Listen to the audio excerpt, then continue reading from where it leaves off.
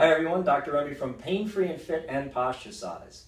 Today we've got a great yoga pose, the warrior pose, that can help with your spondylolisthesis pains. Hope you enjoy it.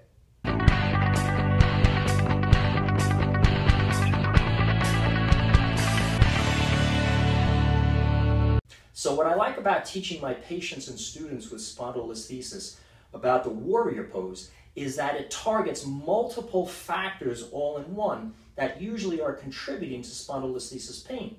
If you've taken any of our other videos to heart and learned from our Pain Free and Fit system on our channel here, what we talk about is many times in spondylolisthesis, the anterior pelvic posture exists where the pubic bone is lower than the tailbone. Normally they should be level, but when that pubic bone goes lower than your tailbone, it increases the arch in your lower back. It jams down or compresses the joints or the posterior disc fibers, many times entrapping the synovium, which is the inside lining of those joints, and many times creates a lot of that spondylolisthesis lower back pain.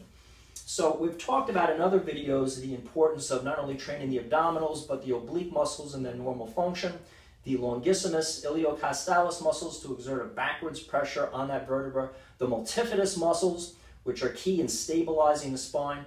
But the warrior pose takes a lot of those and mixes them together into one great challenge.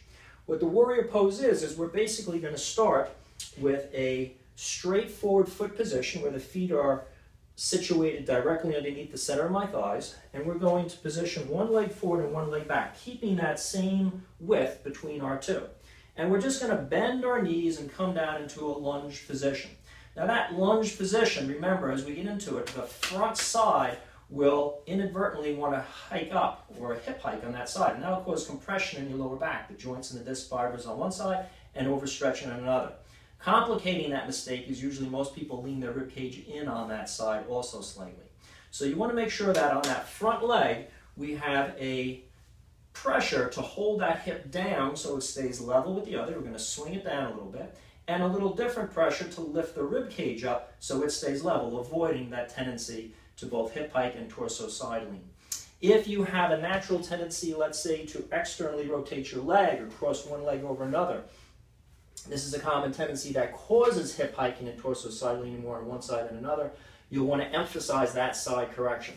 Not sure if that's you? Go to either the Pain Free or Fit or Posture Size websites, take our free body analysis, and learn about your unique mechanics and postural instabilities, because they definitely play a role in, and you need to know about those doing any type of therapeutic healing exercise. Otherwise, you're only going to be strengthening the dysfunction of your body and not the proper function. So getting back to our warrior, we have that stance where our feet are apart, centered under the midline of both thighs. We're keeping lead hip down, lead rib up. We're keeping a little bit of tail under or pubic bone tension to decrease that arch in the back. And as we raise our arms up, the natural tendency is to lean backwards or increase that arch. So we need to counter that with some abdominal tension or abdominal contraction downwards, as if we're trying to do a crunch. Our front ribs are crunching down to our pubic bone. And that's going to help us avoid the typical tendency as the arms come up to overarch that lower back. So as we do this, what I'm doing now is I'm getting multiple benefits. I'm recruiting the abdominals, which are usually weak, from both ends, both the tail under or pubic bone up tension, which is essential for most people with spondylolisthesis. I'm checking the upper abdomen area in terms of crunching down to prevent an overarching of my lower back. I'm stretching the latissimus muscles, which many times are tight in spondylolisthesis, which run from the shoulder to the lower back as my arms elevate. And I'm resisting their tendency to overarch the back by keeping that tail under and crunch down whole with my abs.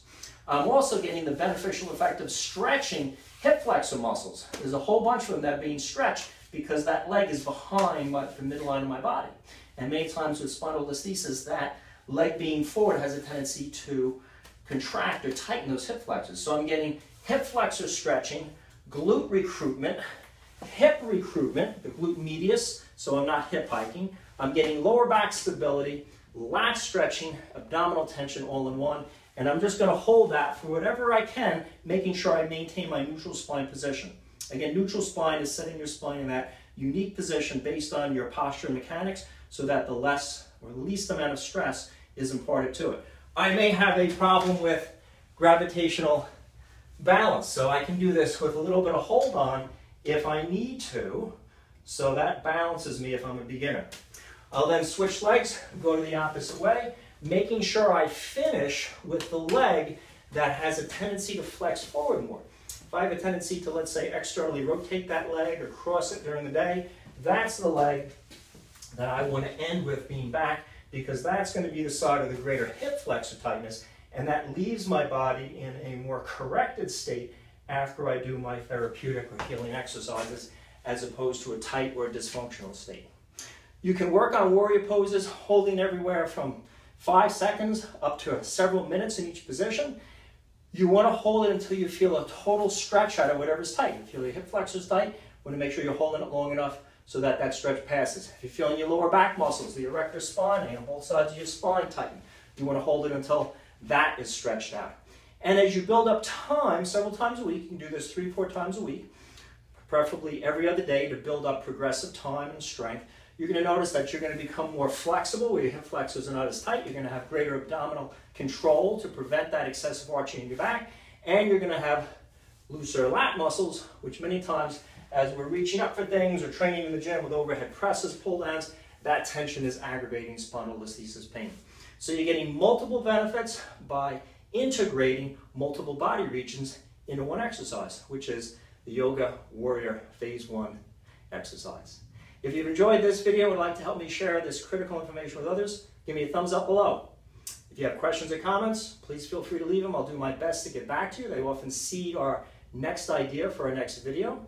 And if you want more exercises for spondylolisthesis, lower back pain, please subscribe to our channel. We got lots of great information there, as well as on the Pain Free and Fit website, including our new exercise program, the Fast Track Healing Exercise Program for spondylolisthesis. Hope this warrior pose exercise helps you and your spondylolisthesis pain.